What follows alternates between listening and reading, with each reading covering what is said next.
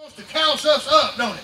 He wants us to be tough. Hey, but let me tell you, God loves us. He wants us to be tenderhearted. Right. He wants us to care about one another. Right. Hey, and it's just the opposite. The devil wants to toughen you up, as they say. He wants you to not care for your neighbor, maybe even to see your neighbor fall or go on. Hey, where if you see somebody shot down in cold blood, where you're so tough it don't even bother you. That's the goal that the devil sets you out for. But where God wants, hey, he's just quite the opposite. He will come to you and say, hey, before that person passes away, you need to run over there and talk to them about Jesus. You need to run over there and see if there's something you can do, because, hey, and the word is life, hey, buddy. The word is life, amen. Amen. Let me back up just a little bit. He giveth power to the faint. Verse 29 there. He giveth power to the faint and to them that have no might. He increases strength. Even the youth shall faint and be weary, and the young man shall utterly fall. Hey, but let me read that verse one more time again, verse 31. But they that wait upon the Lord. So many times we want to get in front of the Lord, don't we? But they that wait upon the Lord, amen? They that wait upon the Lord, they shall renew their strength. They shall mount up with wings as eagles. They shall run and not be weary. They shall walk and not faint. Amen. Oh, ain't the Lord good? Hey, the Lord is awesome and He is good. Amen. Amen. Let me read just another scripture right over here, verse 42. I think there, verse 6. The next chapter over, verse 42, verse 6. Chapter 42, verse 6. I, the Lord, have called thee in righteousness, and will hold thine hand. Amen. Ain't that a good thing to hear right there? That the Lord will hold your hand? Hey, sometimes we feel like we out here all on our own, don't we? Hey, let me tell you, it's good to feel the power of the Lord, ain't it? It's good when you feel those chill bumps run up the side of your neck and feel like every hair on your head stands up. Now that's good. And that's sure is sweet to feel that. But hey, whenever the chill bumps ain't there, whenever you don't feel that there, that don't mean God ain't there, does it? Amen. Come on. Hey, He says He'll hold our hand. Yeah. Hey, I remember being a parent to my son there, and I remember him being a little bitty fella about the size of Isaiah here, and I remember me walking with him and us crossing streets and things, and me holding to his hand. Amen. I remember sometimes when we get to a mud hole, he'd just reach up with both hands and hang on to mine and just kind of swing across them. But sometimes that's the way. Hey, man, anybody know what I'm talking about there? Yeah. Sometimes that's the way we got to do with the Lord, ain't it? Yeah. Sometimes whenever the trouble comes up and the mud hole comes along in front of us, we got to reach up with both hands and swing across that thing. Hey, because the Lord has got us. Hey, let me tell you, He won't never let us down. He promised He'd never leave us, never forsake us. He'd go with us all the way, even to the very end. Hey, and let me tell you, hey, He has never let me down. He has never let me down. Oh, hallelujah. He will hold thine hand and will keep thee and give thee for a covenant for the people, for a light of the Gentiles, to open the blind eyes, to bring out the prisoners from the prison, and them that sit in darkness out of the prison house. Amen. I am the Lord, that is my name, and my glory will I not give to another. Amen. Neither my praise to graven images. Amen. Hey, brother, the Lord is serious about this, ain't He? The Lord, He won't share the spotlight with nobody. With nobody. Hey, He won't. You do your research. You won't find a place where God shares His glory with anybody. Every prophet, every person always points to Him. They make it clear and plain. Hey, don't worship me. I'm but just a vessel. Hey, even Moses, whenever he led God's children out of the promised land, hey, there came a time, even whenever he would lead them through the wilderness, there came a time, hey, whenever they went through some dry places, there was no water to be found. In fact, the promised land was just ahead. And they was like, why have you and God brought us out here to die? And then the Lord told them, hey, He says, go take your staff, go up there and speak to this rock, tell it to give them some water. He went up there and he says, what am I to do with you rebellious people to give you water? And he strikes the thing with his staff instead 3 times. And the Lord still honored that. The Lord still let water come out of that, enough to all of them to drink and for their flocks. But the Lord told him later on, he said, you won't be able to enter into the promised land. He said, you'll be able to go up and you'll see it. But hey, I won't share my glory with nobody. Oh, buddy. I'm just a willing and usable vessel. I'm nothing special. If there's anything nice about me, anything good about me, it's the Lord. It's the Lord. Yeah, hey, and let me tell you what he's done for me. I know he can do for each and every one of you. Hey, he saved me from certain death. He saved me from certain destruction. Hey, and I know that he has got everything in control. So many times he comes to me and he lets me know that he holds every moment of every hour of every day of my life in his hands. And he controls every atom and every molecule. Hey, God created them. Hey, he created the heavens and stretched them out. He made the earth and hung it out on nothing. Tell me, hey, ain't that nice to be able to get a hold of God, the one that did all that, the one that made the heavens, the earth, and hung it on nothing. And we can have a personal relationship with him. He can hold our hand. He can make it, hey, can lead us and guide us through any problem that we got in this life. Let me tell you, there ain't no protection like his protection. Amen. Amen. Let me go just a little bit further. I got just a little bit more scripture here that I feel like the Lord has given me.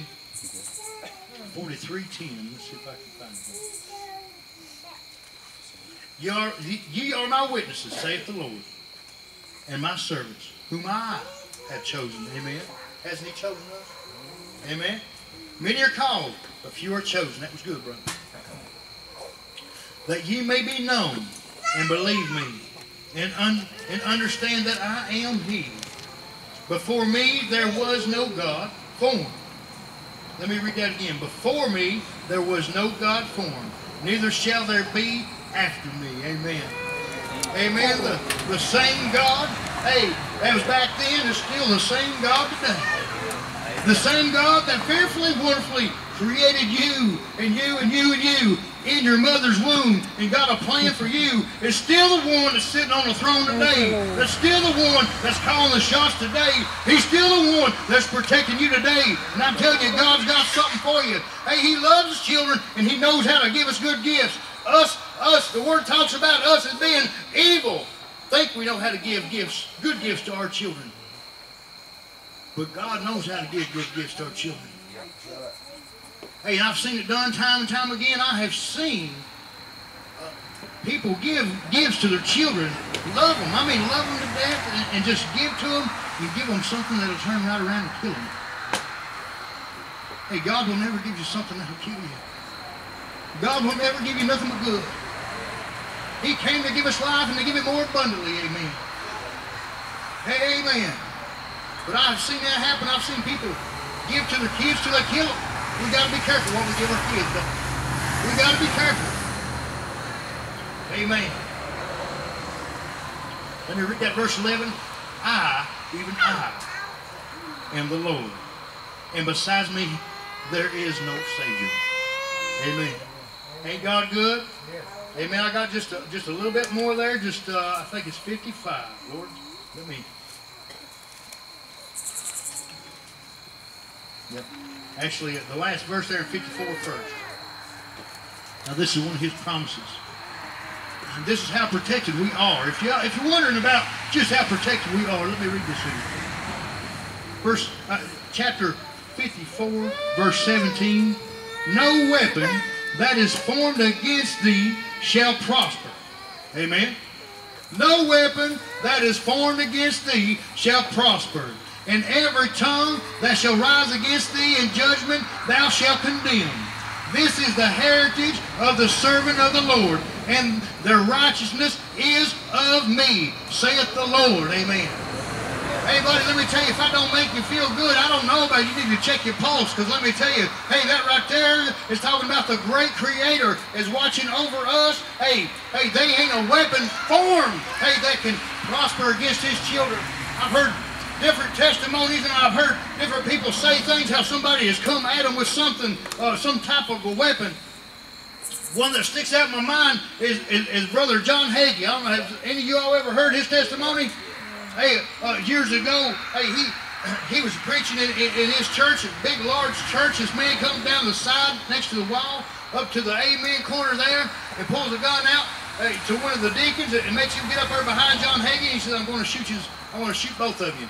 And everybody in the congregation is trying to get out of there, and it's almost mass hysteria. He makes everybody sit still. And he gets right in front of the pulpit there, and the fellow, the deacon gets behind John Hagee. And I don't know if y'all know John Hagee. He's a pretty good sized fella. He's a big target. And this fella, he says, I've got a gun here and I'm going to shoot you. John Hagee holds up the Bible. He says, I've got the Bible here. Hey, and the Bible says that no weapon formed against me is going to prosper. And the man said, I'm going to shoot. He said, I've got this Bible. And his man unloads a point blank at John Hagee. And John Hagee said that the Lord come to me and said, don't move. Don't move a muscle. Hey, sometimes we got to stand still and see the salvation of the Lord. Let me tell you, that man stood right in front of him point blank and emptied that gun out and not a bullet hit him. Hey, buddy, let me tell you, that's God. That is God. That is God. That is God. And the same God that did that is, hey, He is able to protect us and to keep us. He is able, more than able. He made us more than overcomers. He made us the head and not the tail. God is able to keep us when we can't keep ourselves. Whenever the doctor gives us a bad diagnosis, hey, no matter what it is, whenever we get some bad news from the boss, whatever it is, we got to be laid off. Hey, let me tell you, God has got you if we will put our faith in Him and seek Him wholeheartedly. Amen. God is good. Amen. Chapter 55, verse 1. I'll try to go ahead and finish up, and we'll see what the Lord has in store. Chapter 55. Oh, everyone that thirsteth, come ye to the waters. Amen. Ain't that good? Amen. Everyone that thirsteth. Anybody in here ever been thirsty? And I mean really thirsty. Anybody ever been really, really thirsty? Amen. He says, come on. Hey, if you're thirsty, come on. Everyone that thirsteth, come ye to the water. And he that hath no money, come ye, buy and eat. Yea, come buy wine and milk without money and without price. Amen. Ain't that good? This is a free gift. Hello. It's a free gift. The Lord let us kind of touch on that last night. If you could go out to the store and buy a bottle of the blood of Jesus, I believe they would wipe it off the shelf. I think people be stockpiling it. They've been holding it up and hoarding it. Hey, kind of like the 22 bullets was just about a year or two ago. Well, you couldn't buy 22 bullets. Didn't seem like for no amount of money. You couldn't find one. Hey, but let me tell you, the blood of Jesus is so precious. Hey, it's so precious, and it's the only thing that can redeem our soul. Hey, where we can stand before the throne of God. Hey, be able to stand there with no sin on us. That's the only thing. Verse 2, wherefore do you spend money for that which is not bread, and your labor for that which satisfieth not? Hearken diligently unto me, and eat ye that which is good, and let your soul delight itself in fatness. Amen. Ain't it good whenever you come in and you're hungry and you look and there's a table spread. I mean, it's probably got your favorite thing on it. And boy, man, I'm hungry. And ain't it good to be able to pull yourself up and underneath the table and be able just to dig in, as they say, just fall right into it. Buddy, that's what the Lord is saying here. The Lord is there. Hey, He is here for us. All we got to do, just like the brother said, hey, he says, behold, I stand at the door and I knock. If any man open unto me, I will come in and I will sup with him and him with me. It's a free gift. It's a free gift. Verse 3, incline your ear and come unto me. Hear, and your soul shall live. And I will make an everlasting covenant with you. And even the sure mercies of David. Amen. Amen. Let me flip on over there, or go down just a little bit to verse 6. Now listen here.